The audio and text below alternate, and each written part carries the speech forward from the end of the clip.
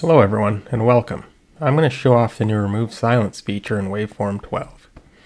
If you have a vocal recording, a podcast, an audiobook, anything where you need to remove some noise, this feature will make it a lot easier.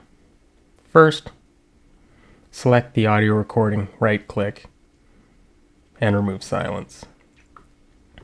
It'll show you the sections of the clip that are going to be removed slightly darker. The user interface is still fully responsive, so you can zoom in, pan, scroll around, and see what sections of audio are going to be removed. There's a few presets so you can see what different settings will do. But seeing as every audio recording is different, you're going to need to tweak the settings a little bit. So to make this easier, first, select a section of noise that you want removed. Click Learn. It learns the dB levels, and that level of audio will be removed. So we can hit Apply, chops those sections of the clips out, and we can take a listen. It is a truth universally acknowledged that a single man in possession of a good fortune must be in want of a wife.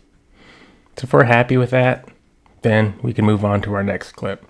But if that's not exactly what we wanted, we can undo and try it again.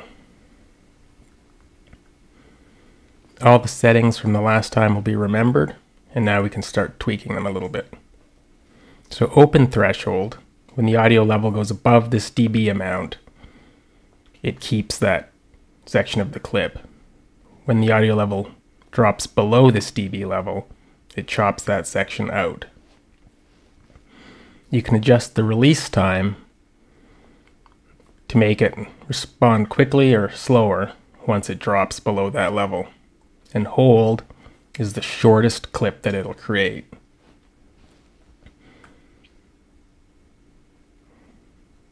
We can adjust pre-roll and post-roll so that the clips it creates are a little longer so we don't get clicks when they're created. So if we increase the pre-roll, we can see it's moving the chop point back from the start of the audio. Same with post-roll.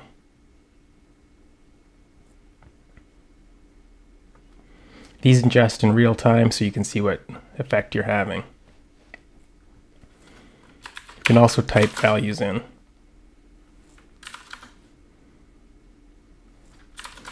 Adding a fade will also help reduce clicks. And when we're happy with this, we can save it as a preset.